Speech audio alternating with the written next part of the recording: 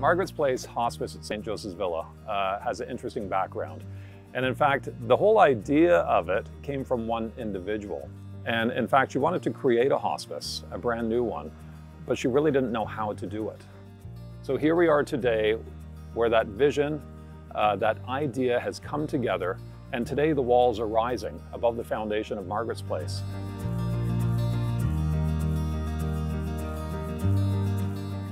Hospice is for the patient, but it's also for the family.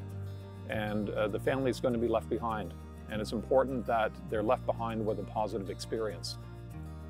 And this will provide a safe and sacred place for them to be, that they can simply be as a family, that they can share special times together, they can cry together, that they can laugh together, surrounded by a supportive team.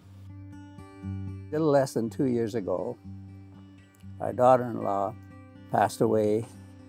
She spent the last 2 weeks in a hospice, and we found out the hospice wasn't just for her, the hospice was for us as well. And we got peace from that. And we realized that she was at peace. The Gift of Care Fund is a fund that people can give to, which will help our campus of care. And looking for annual support from hundreds in the community and hundreds of volunteers will need as well. It's not just about the money, it's about getting physical bodies in there to do some of the tasks that we wouldn't necessarily be paying for otherwise.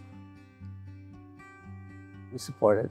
We wish you well in your endeavors, and we will continue to support it.